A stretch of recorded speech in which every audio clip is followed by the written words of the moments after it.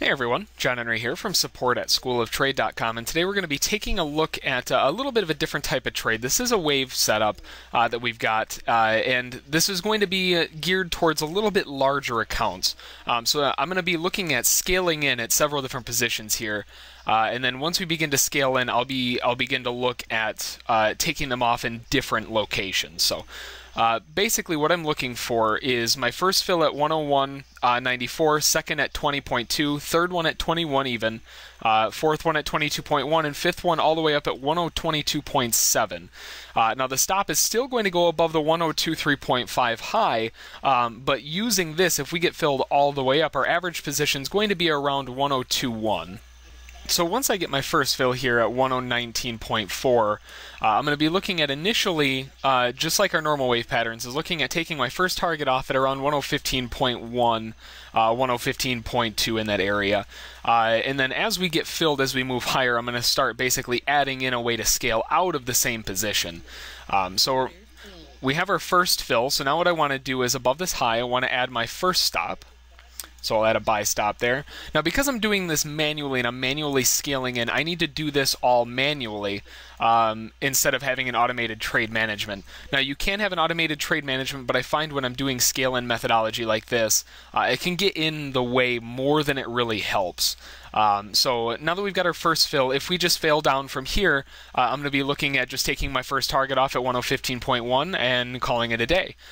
So we'll come back once we get a little bit of movement in our favor here, and then if we do go a little bit higher, we'll be looking at filling these entries first. I'll be adding to the stops, and then I'll be basically filling in the blanks for the targets on the way up. So we'll be back. Okay, so we're back. We had our fill all the way up to the highs. We've got our stop now at 5 contracts at 102.3.6. Our first target's going to come off at around the halfway back area at 119.9. I got 2 contracts getting taken off there. I've got 3 ticks from the lows. We're taking off 2 more contracts at 117.2, and then our final runner is going to be at 115.1. So if we go any higher, my average entry basically is at 102.1.1 and probably a decimal place after that because it's an average position. So my overall risk on this is going to be up to, it's 25 ticks on 5 contracts about. So my overall risk is still pretty manageable considering my overall targets, if we fill all the way down, are going to be way, way higher than that. So once we get this first target filled, we're going to move the stop a little bit lower above this high, 1 tick above, so it'll be at 102.3.0.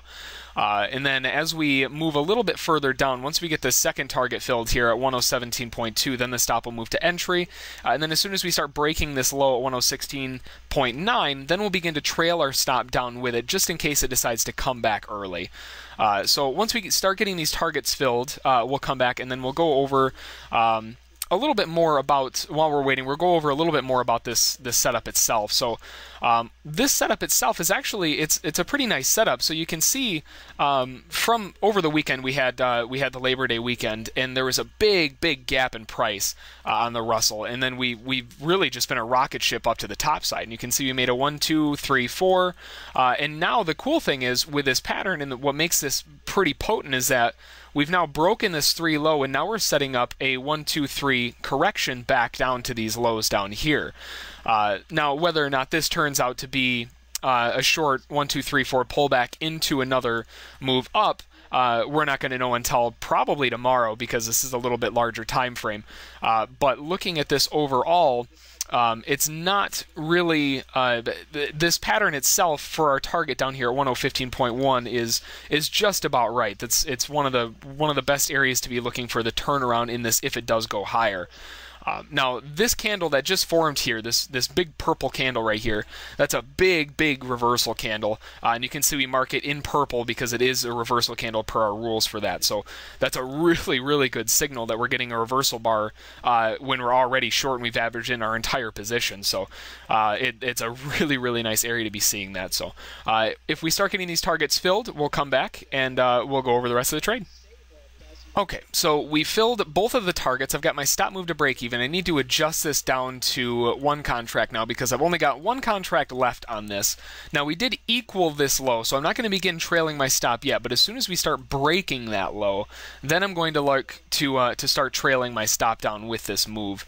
Now this has been a little of a longer term move, more of a day trade than anything else, but keeping in mind this is also a pretty big time frame with a 600 tick chart. So seeing this completion of this 1, 2, 3 pattern, now that we've equaled this low, we get a really good chance of pushing lower into this. So the overall target still sitting down at 1015.1, and then we'll be looking to hop out of that trade there. If we start breaking these lows, then we'll start trailing our stop down as we go lower.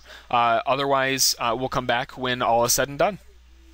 Okay, perfect. So we filled our final target all the way down here. So what I'm going to be doing is I'm going to cancel my last buy stop order there.